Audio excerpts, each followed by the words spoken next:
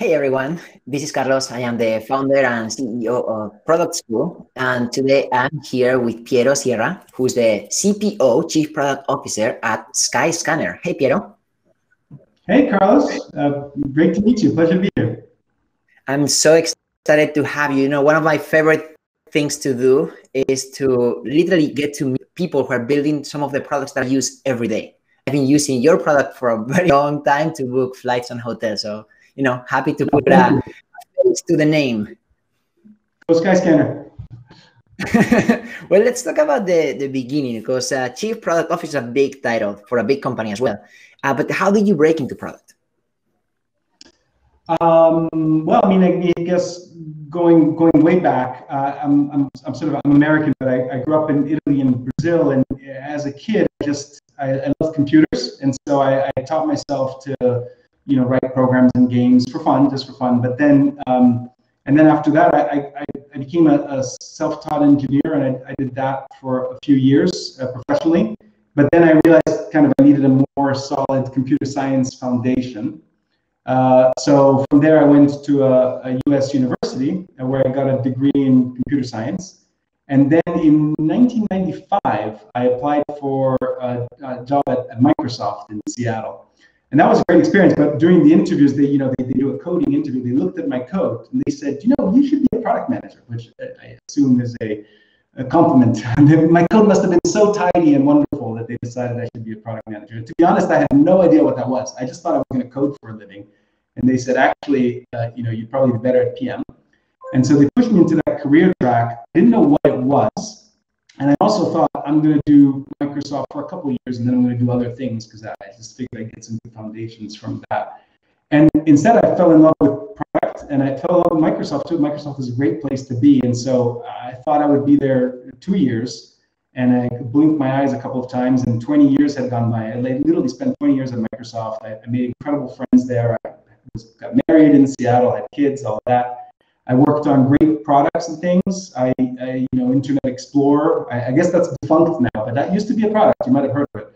And then I worked on Windows and MSN Messenger and a product called SkyDrive, online cloud storage. All that was really fun.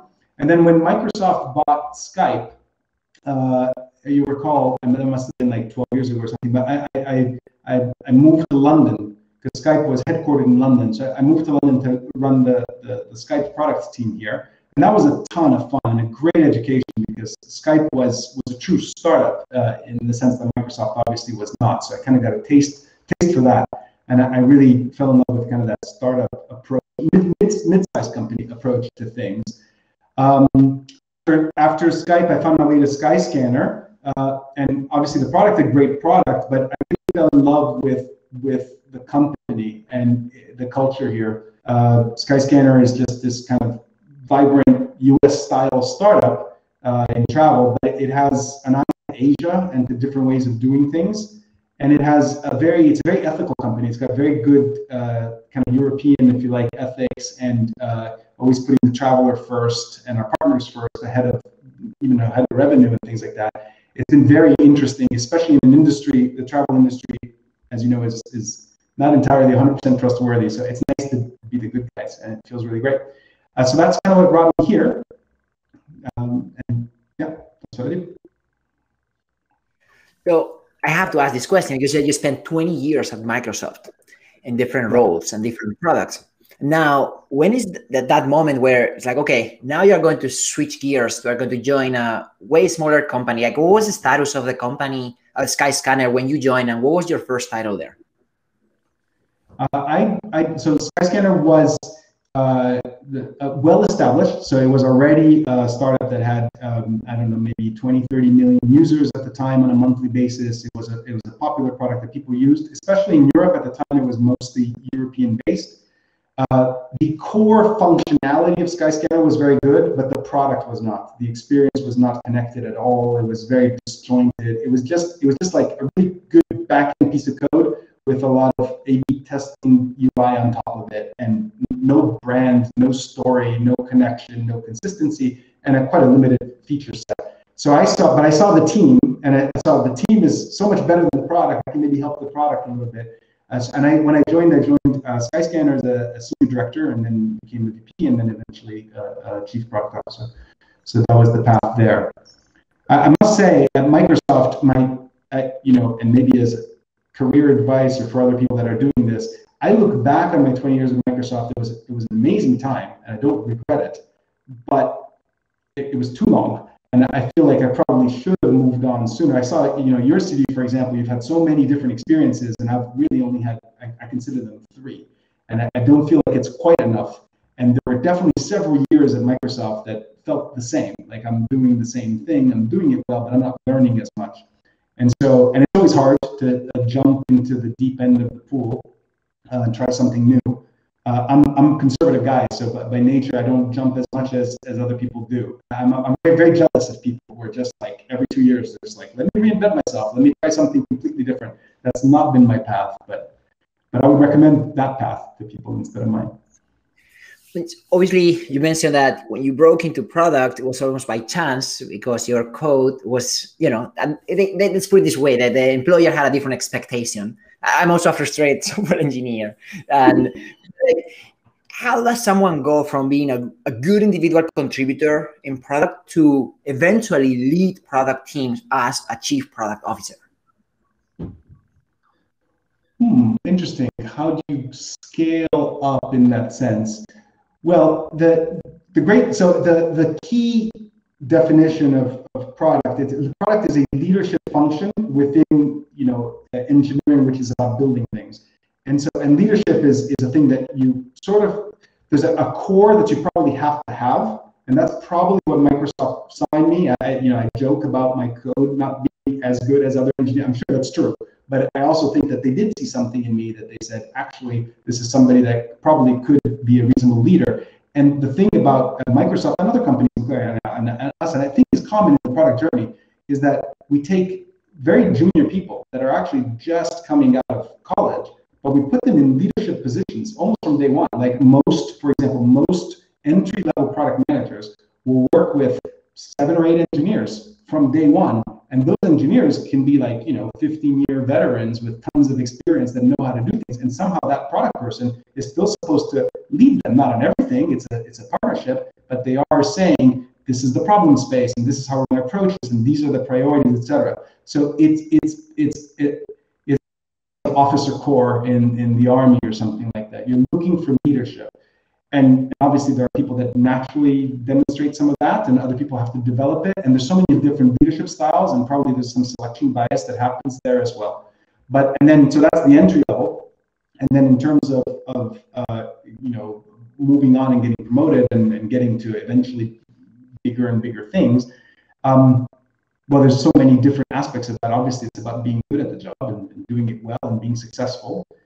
It's also, I think, about maybe finding that balance between being a good leader, but also finding ways to subsume your ego, if you understand what I mean by that. Because you want to be able to set direction and guide people, but you don't want it to all be about you. And I actually think that the people that are able to get results and lead groups of engineers to deliver great things that have good market fit, etc., but that it's not about them, but it's always about the team, I find that they get promoted more often. And at Microsoft, and the one thing I used to say at Microsoft, thinking about it, because I spent 20 years there, seeing multiple people go from intern to VP, basically seeing people promoted, getting people promoted across that path. And one of the things I kept saying was, the justice will prevail in time, right? Like the good people will rise to the top. And there might be one promotion cycle where something unfair happens. Somebody doesn't realize that you were actually the key contributor for X and Y, and somebody else gets promoted that you think, well, that person's a coconut and I'm better than they are, whatever it is. And obsessing over that, it just is actually a negative spiral that will slow you in your career, as opposed to if you're able to just push that down, not worry about that, focus on results and focus on making the people around you great. I know that's corny, but I actually think, at least in the companies I've worked on, that actually works. And I like that perspective, especially in a world where it's a lot of turnaround, and as you mentioned, some people are switching jobs very often. And I really admire people who are here for the long game, who are focusing on like really a 10 years from now type of outcome, who are optimizing for a big win, not just for themselves, but for their team. And I agree with you. I think product requires to put the ego aside, because in a way we're on the sidelines, right? Like these days we have engineers, designers, marketers. They are supposed to get credit when things go well. And in a way, I think we should also take responsibility when things don't go so well. Absolutely. So what does your day-to-day look like? Well, so in my case, I lead a product and our design team. It's actually brand and design team. So it's a very large team. It's about 150 people. And at this scale, my job is mostly organizational, right? Setting broad direction, organizational structure, staying aligned with the board, staying aligned with my executive peers, setting targets. But actually, I try to think of my job as much as possible as setting things up and getting out of the way. Getting out of the way of the product leaders and the design leaders who should be making the real decisions of what we go do. And I know that can sound a little corny, but getting out of the way, and actually more importantly, keeping the rest of the company out of the way can be quite a hard balancing act. We'll have some revenue target.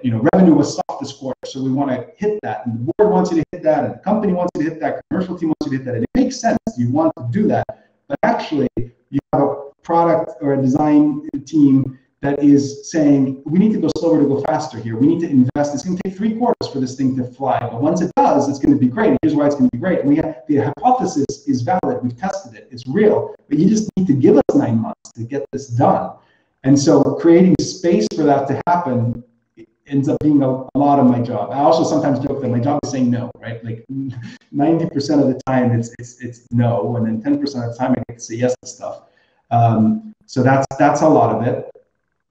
And then, of course, thinking about strategy priorities and the OKR planning and execution process is a big part of my day. You mentioned 150 people team, and not just engineers, but many different functions. And we've seen that there's not just one playbook. There's so many different ways a product team can be organized. So how do you think about different org models, and what have you found successful for you? Well, that's a great question. I'd love to hear your perspective on that question, because you probably have been exposed to even more organizational models than me. I can tell you at Skyscanner, we thought long and hard about different models. We actually evolved our story here over multiple years. But the core thing that we've done is, first of all, we've organized our engineers into squads, and then our squads into tribes, pretty standard stuff. But the challenge then is, how do you match that to the business, right? And because there's many ways to organize a B2C business. You can organize it by channel. So you should have somebody looking at apps, somebody looking at website. You can organize it by software layer cake, right? Backend, middleware, and then UI layers on top. You can organize it by business. In our case, we have flights, hotels, and cars, and I guess advertising are the 4 big businesses at Skyscanner. So you can imagine an organization that looks like that. And so you have all of these possible dimensions for how you organize a business, and you need to figure out the right ones. I've actually, in our world, we've taken out channels, because you can't think in 4 dimensions. So the main thing to do is to pick 2 of those, and to say, like, in our case, for example, we organize ourselves by channels. Sorry, not by channels, by journeys. So top of funnel, middle of funnel, bottom of funnel, and then by platform. And if you can flatten the dimensions, you can create an org structure that can resist strategy changes, because the problem is your strategy will change every 6 months and things will come up, and you want to come up with an organization that can kind of resist and support any strategy you like without having to be completely redone all the time, because reorgs are hell. At our scale, we have 1,600 engineers. It becomes really, really hard to reorganize folks, so we really try not to do that. So that's the model. We explicitly chose to go away from a GM model. You've probably been exposed to this. I'm allergic to that from Microsoft. Microsoft has, the famous org chart diagram where you have, in Apple's case, it's Steve Jobs in the middle and everybody. Microsoft is like all these different islands with guns pointed at each other. This is the old Microsoft, by the way. Things have changed a lot, but when I was there, that's very much the model. And so I tend to think that orgs create walls, and you want to try to think. They don't solve problems; they create problems, right? Like the best org is no org. We're all sitting around the table coding together. But at a scale, you can't do that. So how do you design that? We've been very allergic to fiefdoms and individual leaders. We try to do everything discipline based. And everything. So for example, all of the PMs, regardless of what team they work on or what tribe they're part of, report up into the chief product officer. All the engineers report up into the chief technology officer, etc. We try to keep all the disciplines separate. That model's worked pretty well for us. Actually, I'm quite excited about that model at scale. But there's other models that can work as well, of course. So can I take this question to you? What have you seen, and what do you think what are some thoughts on this? I started to see some patterns because I love asking this question. I'm a nerd when it comes to behavioral organization. And I've seen, first of all, there are certain classics that still stick, like the Amazon 2 pizza team approach, like really breaking down teams into small squads that you can feed with just 2 pizzas. But yeah, I agree with you. I've seen more and more companies using the approach of the customer journey rather than the channel, because in this world where everything is kind of omni-channel, it's really hard to assign a user channel. Yeah, now, exactly. We tried to do the channel thing. So for example, we tried to have a team that was like, the app is a channel, and we're just going to have a team that owns the app end to end. But the problem is, first of all, like you said, the customers are on the channel. They search on the web, and then they come into the app. They do a booking. Maybe while they're traveling, they use a different system. Maybe they're on a friend's computer. They're still trying to sign in, see the same data. And then for the teams that are thinking about the journey, how do I get a customer to move further down my journey, engage more with the things that we have to offer? Those people found it very, very hard to then say, well, now I have to go to I don't have any app engineers, so I have to go to the app team and ask them to do something for me. So we don't do that. We've organized ourselves really by journey. And of course, the platform team. So there's a data team for everything. There's a supply team for everything, etc. But that seems to work quite well for us, actually. And again, it's a skill thing. At some point, there's nothing wrong with, if you're a company the size of a Microsoft or an Amazon, it's just, that probably becomes impractical. I hear Amazon actually, Apple really does this at scale. I haven't worked at Apple, but I hear that they have disciplined leadership all the way through the company. I don't know how real that can possibly be given the breadth of the company, the number of people, the number of projects, but I'm curious to know. I don't know, because also they don't share much. So it's really hard to get. But one challenge that I've noticed with this approach, which is more focused on the customer journey rather than the channel, is that there has to be a strong partnership with marketing teams. Like, it's really hard to define a line in between what is marketing versus what is product marketing. So how do you think about that? Yes. So I think if I had an answer to that, I would be so happy, because that is absolutely a fundamental problem that everybody struggles with. And I'll start by saying what I believe is true, but I have not achieved personally. I know that some companies are a lot closer than we have. We're still struggling on this journey. But I believe that product and marketing are actually not different. Now, there's different specialisms. So you're going to have marketing people that are very good at marketing, product people that are good at product, and designers good at designers. But the product is the thing that should be marketable. So what is the difference between answering a question for in our case, travelers, right, because we're a travel company, on Google for SEO, and answering it on our product? If you ask, who flies from London to Miami, if you type it into Google, Skyscanner has an SEO page for you that will say, here's the answer to that question. But if you go to the product itself, you ask that question, you get a different answer in a different format. And so, for example, why are our SEO pages not our core product pages simply put onto a dedicated URL that Google can read, right? And so, can those things come closer together? Or think about merchandising, like the merchandising activities, which is like in a given market, you want to talk about certain things. Maybe in one market, we want to talk about insurance. In another market, we want to talk about, hey, some domestic sale option. Or in another market, we want to talk about hotels. So, the merchandising for how we talk to customers has to be deeply embedded in the product. Or think about the go-to-market activities. So typically, a lot of what used to happen at Skyscanner, a lot actually, was that the product team would come up with a great product. They would do a bunch of problem space, experimentation, double diamond. Then they would ship an MVP. Then when they would A/B test it. It's working. This thing, it looks really good. And then when it was done, they would go to the marketing team and say, "Look what we did. Please market it." And the marketing team would go like, "Are you nuts? This is not like, it's not designed to be marketed for starters. You missed. Yeah, I don't have a unique URL. I don't have a way to. There's all these missing tools that I have. Then it doesn't fit into the narrative that we're trying to talk about from a marketing perspective." And so trying to bring that together is the ultimate challenge. What we've done at Skyscanner to get closer to Nirvana, but we're not at Nirvana, but what we're doing to get closer to that is, one, to make sure that there's only one engineering team. There's not a separate engineering team for product from marketing, because I think that can get you in deep trouble. We actually used to be that way, and we ended up building a lot of marketing technology that had to be thrown away and product that couldn't be marketed. So we have only one engineering team. That's number one.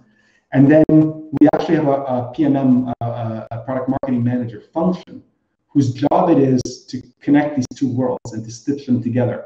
So, for example, they manage, like, how do you do a go-to-market properly? So there'll be a PM thinking about some problem, and a PMM will go to that PM and say, "Well, have you thought about this? Have you thought about that? Let's connect you to this marketing person. Let's figure out what's happening in Brazil right now and try to stitch that together into something more coherent when we actually launch it." And PMM is a new function for Skyscanner. We've only had it for about a year, but it's working well, and we want to double down. So we used to have PMMs at Microsoft. It's a powerful function if it's done right. And it's a very special kind of person that can be a PMM. That's a whole other conversation. Totally.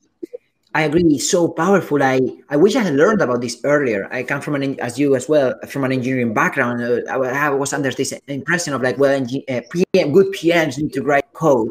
And now we're seeing this transformation around, like, good PMs really have to write copy and really understand the business side of things and the user more than, or not just the technical aspect. Yes, I would say there's many kinds of there's so many different paths into product. And so, for example, there are obviously, like you said, engineers that become product managers. There's marketing people that become product managers. Sometimes there's like the entrepreneurs that become most CEOs are effectively product leaders, or not all, but in tech, they tend to be. And then there's even, now you're seeing a lot more like data scientists and people with a strong data background become product managers. And so sort of naturally, they will all bring with them their prior knowledge, and that's the lens that they will apply. And so, if you come from a computer science background, an engineering background, and you're a product manager, you probably need to do a lot of learning and marketing. So that's what focus on. That's probably the next. If you come from marketing, you probably want to learn more about the software development lifecycle and how to work with engineers to get things done and try to close those gaps. Because I don't think there's any unicorns that just show up with all of that knowledge. And in a company, it's good to have that diversity too. Like, so just to be clear, we have several, for example, technical product managers that oversee an API that's totally fine. They're very good at that. And, you don't need them to go design UI and work with design or figure out how something should be marketed and work with the marketing team. So the specialism can be useful.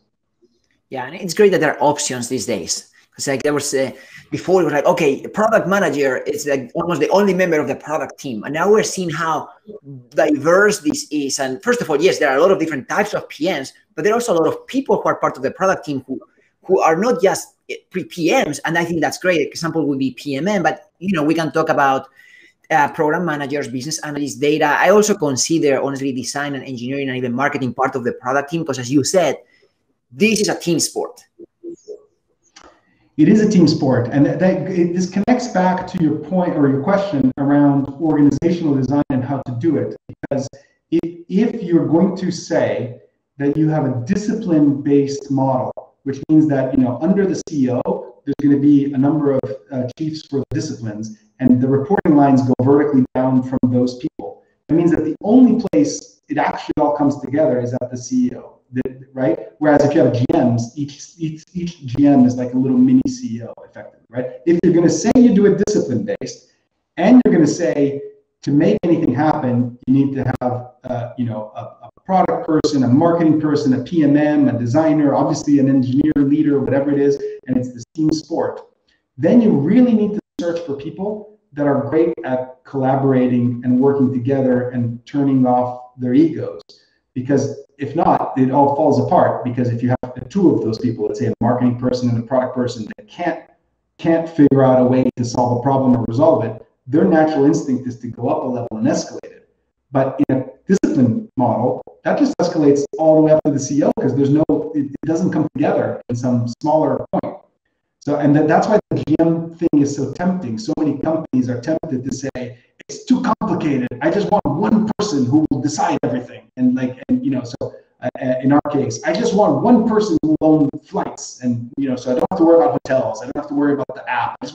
But it doesn't actually help. And so instead, what we do is we really, really focus in our hiring process and in our development process on finding ways to collaborate together on the team sport piece, on turning off our egos, and we're very allergic to that. Like, one of our key cultural, and we're not the only company, of course, to have this, but we have a very high degree of allergy towards self-centeredness.